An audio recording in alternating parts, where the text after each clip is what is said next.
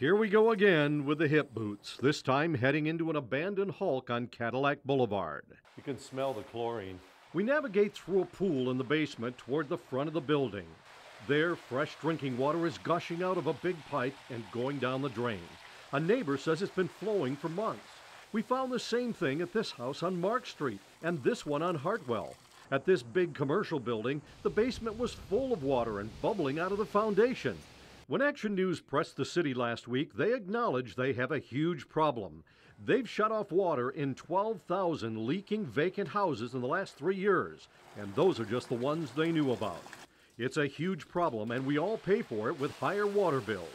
So why in the world did they turn down money to help find leaks like this? Free money, $300,000 from the state for a pilot project.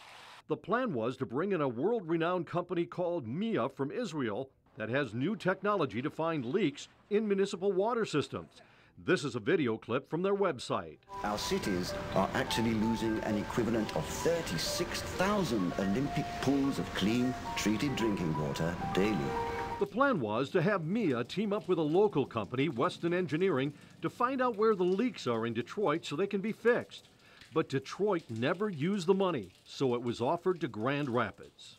And Grand Rapids accepted it with open arms, so that project is now underway in Grand Rapids. John McCullough is Director of Water Resources for Oakland County. Grants like this don't come along every day, and why Detroit didn't take advantage of it is somewhat of a large question that is yet to be answered. We'll put that question to the top guy at the Water Department in a minute, and his answers don't quite wash with records that we've uncovered.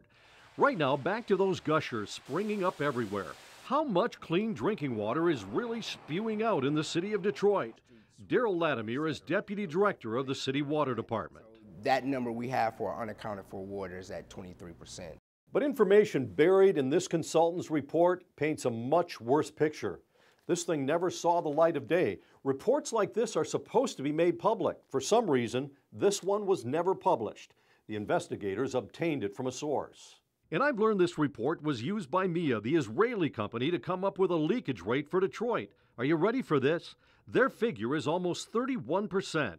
If true, that means nearly a third of the clean drinking water Detroit produces disappears. Much of it goes down the sewer where you pay to have it treated again. It's far outside the realm of reason in terms of what a major system should be experiencing. Is it almost like a third world country? It is. That historically is what you do see in third world countries is a loss of 30 to 40%. That 31% leakage rate came from figures compiled long before the real estate crash and the mass abandonment of homes, many of which are leaking water. So the leakage rate today could be even worse. And that brings us back to the Israeli contract. With such a horrible leakage rate around 3 times the national average, why did Detroit turn down that free money to locate leaks? The director at that time didn't want to pursue that contract because it would have called for the department to expend an additional $700,000. But that doesn't jibe with records obtained by the investigators. This is a copy of the contract for the leak detection program.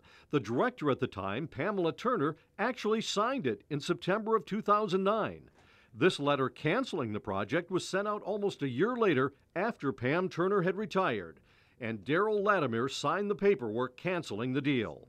As for the $700,000 Latimer said the city would have to spend on the Israeli deal, there may have been some minor cost in terms of adding additional access pits to the water system, but I can't see why they would spend $700,000. And 5 weeks after the Israeli company got the boot, the city consultant that produced this never-published report got an extension on its own contract for $1.6 million. Daryl Latimer gives one more reason for canceling the Israeli project.